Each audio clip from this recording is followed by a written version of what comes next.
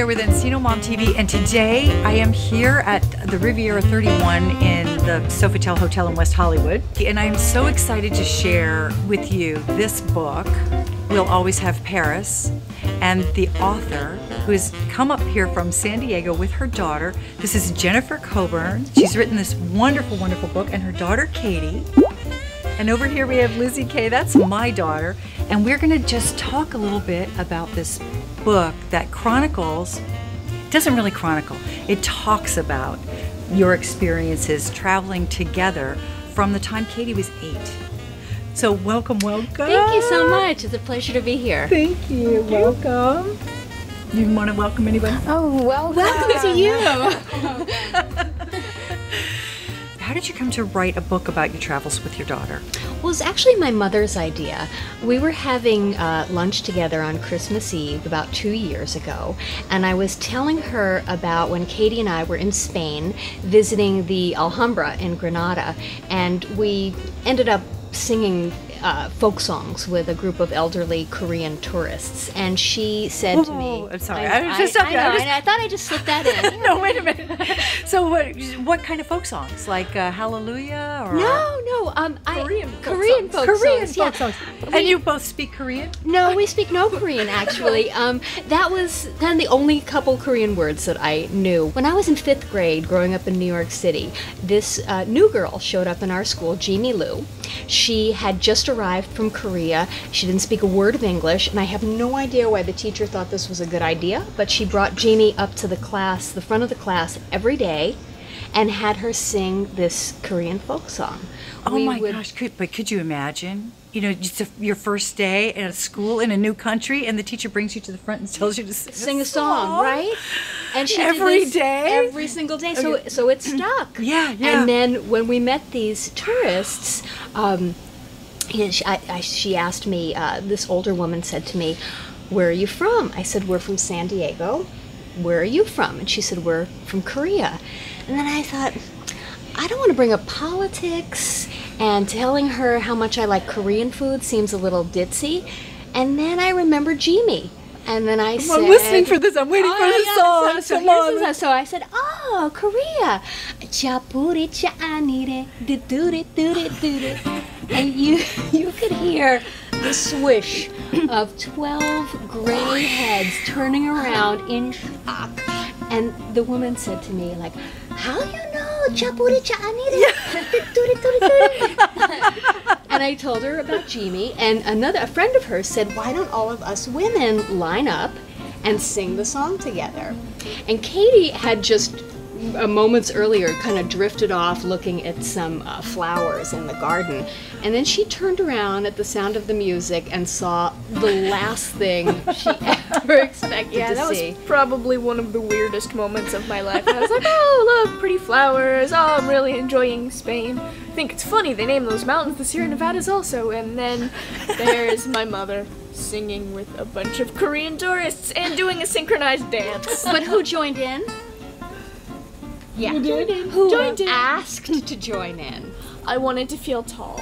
Don't judge me. Oh. No, it was a lot magical. of fun. It was magical. That kind of thing is magical. It was very nice. It was just this moment that we had with strangers from across the globe. And the takeaway message for me when we walked away was what my father had shared with me so many times growing up. He was a musician, and he always used to tell me that music is about universal human connection. And Absolutely. I thought, oh my God, that's what he meant. Absolutely, absolutely. So wait a minute. Let's get back to your mom at Christmas Day at the Coronado. So we were talking about our travel stories, and she asked if I had ever considered writing a travel memoir, and I told her no. I write fiction. I write novels, and she said, "Well, maybe the story that you have to tell this time is your own." Well, you know, it's interesting. I didn't know that about you, that you had written novels, even though I probably read that in press releases and so forth, so forgive me. But when I read the book, I was so in that I didn't remember those details about you. And I felt that it read very much like fiction, even though I knew I could feel the personal truth of the story. Thank you. But going back and forth between your experiences with Katie and your life as a young person with your own dad. Really feels like fictional characters. You know, it feels crafted like a novel. Oh, thank you. So I think people that love fiction will love your book. I hope so. I think they will. I'm telling everybody to read it, and so far they're all agreeing. Oh, well, I appreciate that. Did you read the book? I did. I read every single draft because she wanted to make sure I was okay with everything. What was it like actually being, in a book and like having your story told? It was a little weird simply because it was a full-length book, but my mom's been writing articles with me in them or about me since I think before I was born. So it wasn't an entirely new experience. But I must say, it was stranger to see her in a new light because I had lived through these trips with her, but I didn't know any of her internal dialogue.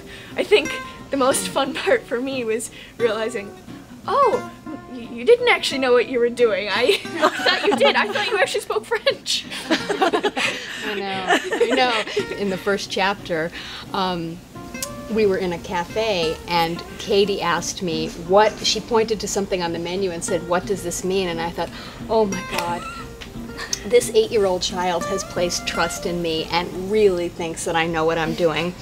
And I don't. So I'm glad that you only found that out 8 years later.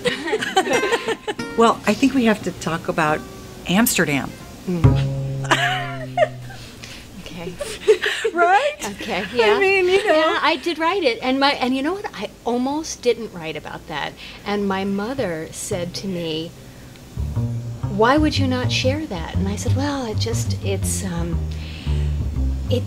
was a bad parenting moment." And she said, "Are you writing a PR piece, or are you writing something that you hope that people connect with because of the emotional honesty?" And I thought, oh my God, I did the crime, now I have to pay the time. Well, it's interesting because when you hear Amsterdam, what do you think of? Right? You think of pot cafes, you just do. And so you could have left it out, and we wouldn't have known. But you would have left us with this question, like, really, they were in Amsterdam and there's no mention of pot. There's this great story about your dad and the connection, that must have been amazing to find his music. Yeah, Oh, record store. that was amazing. And if I had written it as a novel, I would have had us searching for days through the whole trip and then at the end find it. But it was really amazing how easy it was for us to locate that record. I said to Katie, look for the record "Only a Fool," and she said, "Do I look under Coburn or do I look under Bergen?" I said, "No, look under Mighty Sparrow," and she just picked it up and said, "This Mighty Sparrow," and I thought, well, that took 30 seconds. Yeah. I got chills. Again, I think this is another magical moment.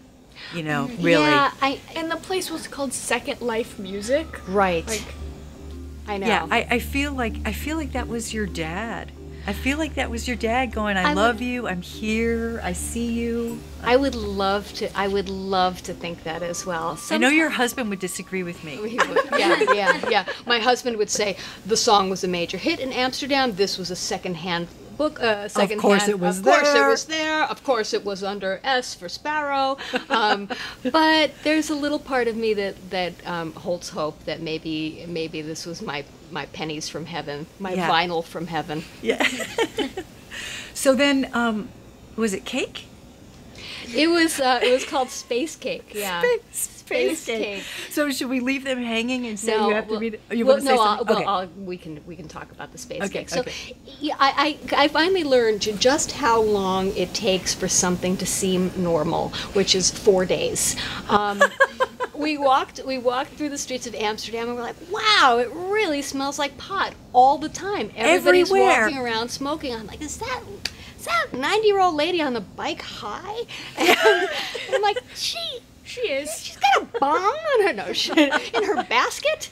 And after we saw this woman at a farmer's market who was holding a stroller with a toddler in it, talking about recipes for spaghetti sauce with the weed man, it just seemed very normal, and I said, I think I'm gonna get a little space cake, and I'll have a little nosh after dinner, and I'm sure it'll be nothing. I'm sure it'll be just tourist just Grade. a little, tourist grade, right? Yeah. Like that lollipop we had.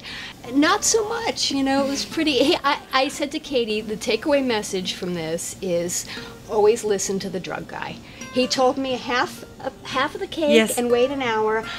I did not wait the full hour, and my bad. If I had to do it again, I would have stopped at half. I just felt for you so much because I was like, oh my God, what a minefield to step into. Horrible. It was terrifying. In my defense, I will say I ate this cake knowing that the rest of the night we would be spending in a hotel and not driving and not doing anything we were doing laundry. As it turned out, laundry turned out to be a too much. really scary experience. I actually proposed abandoning our clothes in the dryer because that it was was- too scary to go downstairs. That was about when I knew something was up. I was like, she would never abandon laundry. I know. Well, after the hour mark, at the 55-minute mark, I was like, well, I don't feel anything. I guess this is just, just kind of just a nice little souvenir. But I am hungry.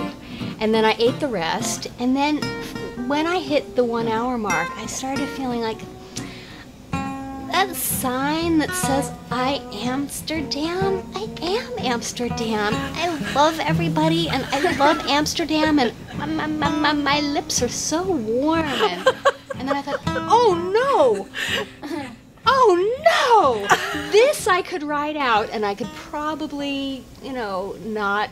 I could probably You could not go nuts. I could probably go unnoticed. I mean, Yeah. there would be a couple of, observations that probably needn't be made. Like, wow, that butterfly is so beautiful. I think my favorite was, what are lips? They're just fleshy mouth cakes. Yeah. Fleshy mouth? Fleshy mouth case. I started musing about what lips were. But then at the 2 hour mark, it was absolutely... Because the second half of the brownie the second hit half you. kicked in, and then it became not just a groovy little Amsterdam trip, but a full-on. I was a cautionary tale. Katie says I am never trying pot now because that did not look fun, and It didn't sound fun. It wasn't It didn't fun. sound fun. It really wasn't. I was walking around the hotel room, telling Katie I was going to walk it off. And then If she hadn't sounded so terrified, it actually would have been hilarious. Because she just came up in the bed and she's like, we gotta snuggle it out. We gotta snuggle it out. And then she would have... I'm going to swim it out. Swim it out. Oh my gosh. That know. would scare me too.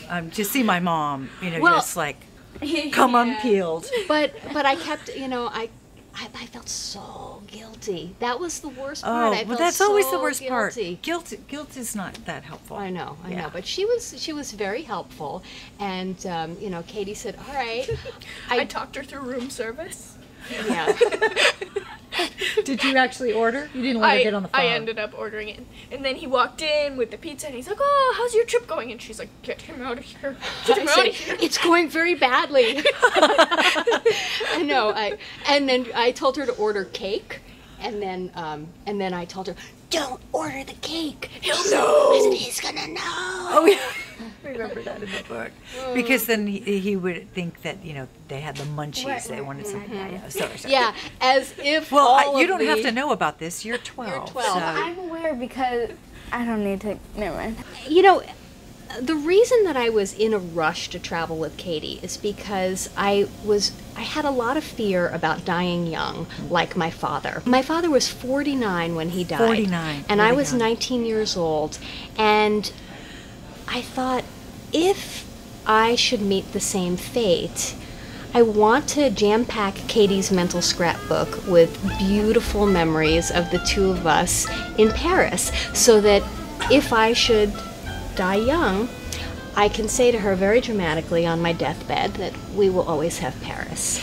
I was hearing this new model of mother-daughter relationship.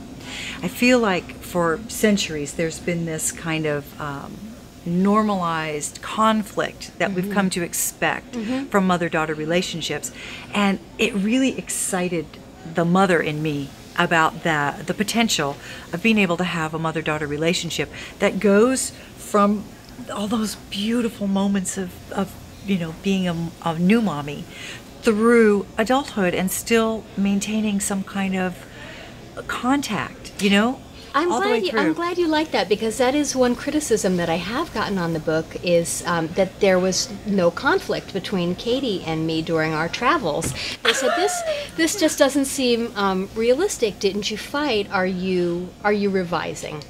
And the truth is, we just never. I expected to when we were planning our trip.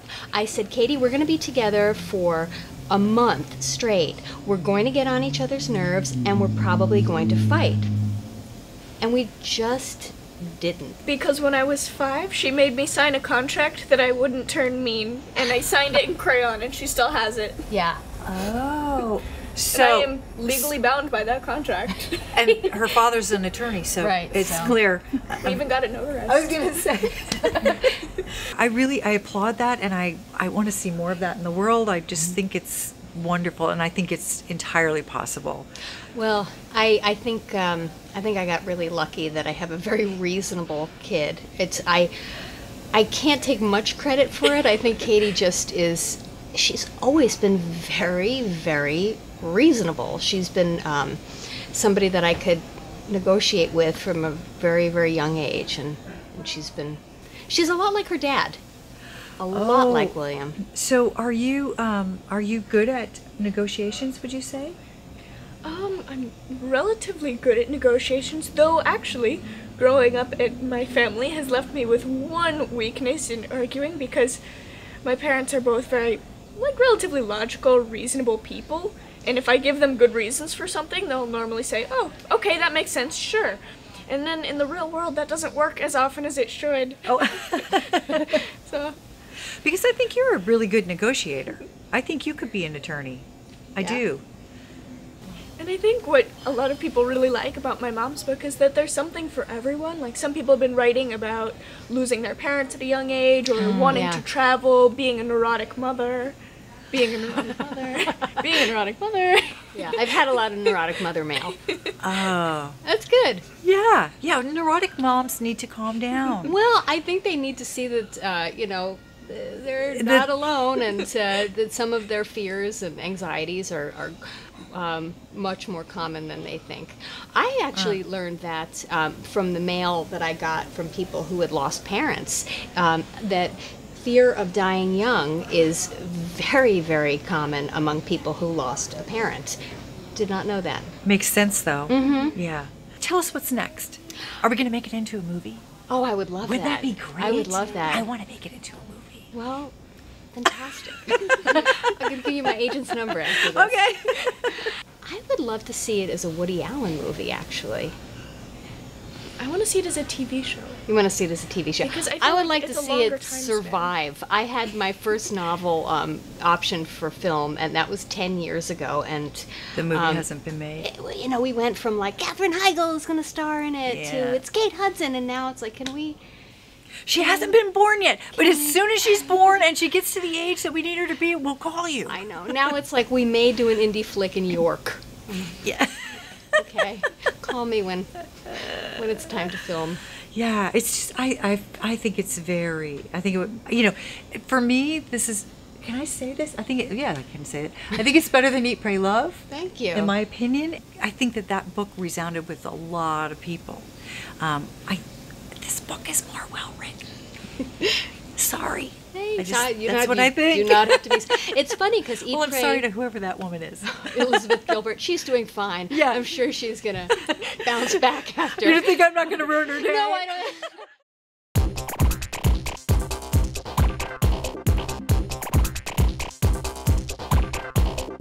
We only had 2 experiences where we felt that we may be in danger.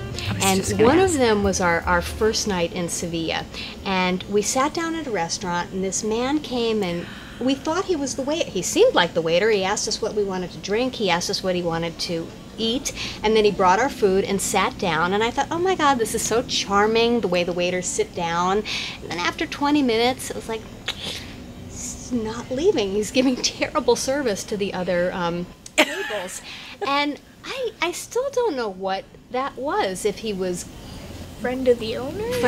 But I started having these flashes of that movie Taken with Liam Neeson, and I thought he's going to kidnap us. And didn't you do something like you didn't tell where your hotel was? Well, that's what made us nervous. But you played along with it, like without verbally saying that? Well, he started asking us all of the red flag questions, like where are you staying, what are your names is pretty reasonable, but then when he started asking where are you staying, how long are you here for, I thought we are in a scene from Taken right now. Yeah. And Katie and I just looked at each other from across the table, and she said, my dad is back at the hotel cleaning his guns.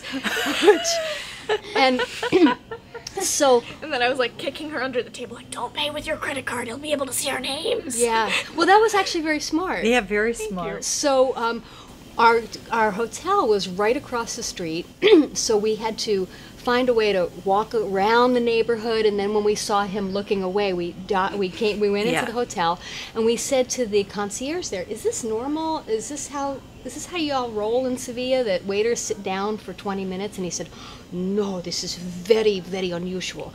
So I said, "Well, if he comes and looks for us," because I'm still thinking we're going to be kidnapped. And Katie now at this point realizes that her chocolate milk was unattended in his presence, and she was convinced that he slipped a roofie in there, and I thought maybe he did. So I drank about 2 gallons of water. So yeah, she drank a lot of water that night. I don't know why I thought that would help.